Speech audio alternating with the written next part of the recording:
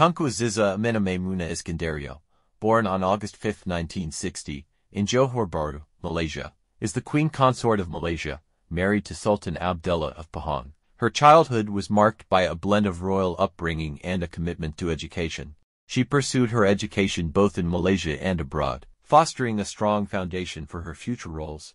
Growing up in the royal household of Johor, Tunku Azizah received a traditional upbringing intertwined with the responsibilities of royalty. Despite her royal status, education was paramount in her upbringing. She attended prestigious institutions both in Malaysia and abroad, including the International School in Kuala Lumpur and St. George's School in Ascot, England.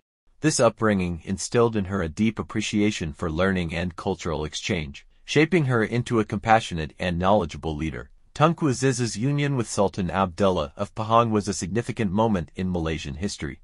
Their wedding took place on March 6, 1986, symbolizing the unity between two prominent royal families. The ceremony was a grand affair, celebrated with traditional customs and modern elegance, reflecting the rich heritage of Malaysia.